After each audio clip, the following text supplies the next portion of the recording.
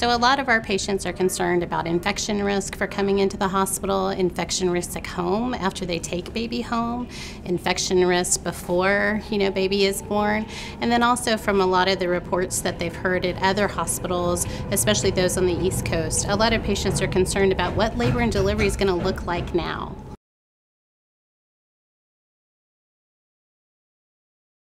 The vast majority of labors are very healthy and have no complications. However, unfortunately, a small percentage do have life-threatening emergencies that can affect the health of the mom and the baby, and those, unfortunately, are very hard to predict.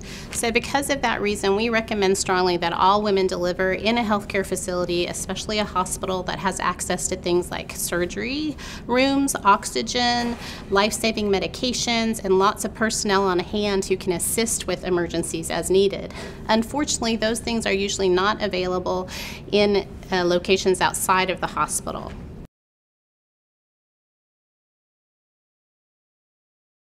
So we've done a lot of screening changes as far as patients and other people coming into the hospital. All employees, all patients, anyone who's entering the hospital is going to go through a rigorous screening process to screen for signs of infection. If they do have signs of infection and it is not something that they need to be seen for immediately, we will test them and then send them out of the hospital.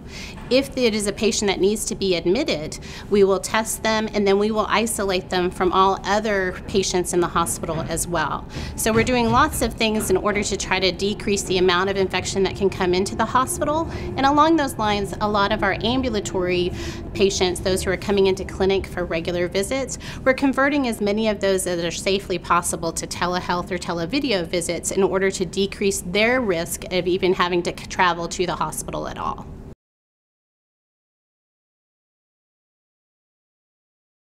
A lot of patients have a lot of anxiety or concerns about what labor is going to look like now.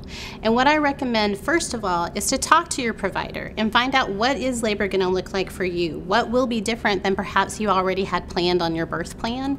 A lot of things are going to be exactly the same, but there are going to be some key differences. One of those are the number of visitors that you can have. Previously, and as always, Texas Children's has always been a family-friendly hospital. However, in this time of increased infection, we are limiting one adult healthy visitor per laboring patient. And for that reason, some patients may be having to adjust what they thought would be their support crew in labor and delivery.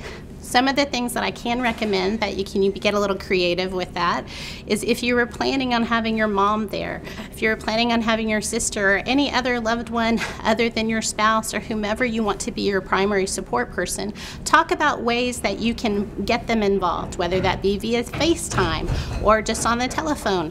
Lots of different ways. We are going to be very flexible in trying to help you to incorporate as many as your loved ones as you want to be in the birth experience. Other things that I've recommended is if that particular support person, you're really counting on them to help you with one particular part of labor, share that with the person that you are planning on bringing with you. And that way that person can try to tune up those skills before you go into labor so that he or she can be that support for you as well. Additionally, bring pictures, bring photos, bring things that remind you of those loved ones that you want to be there.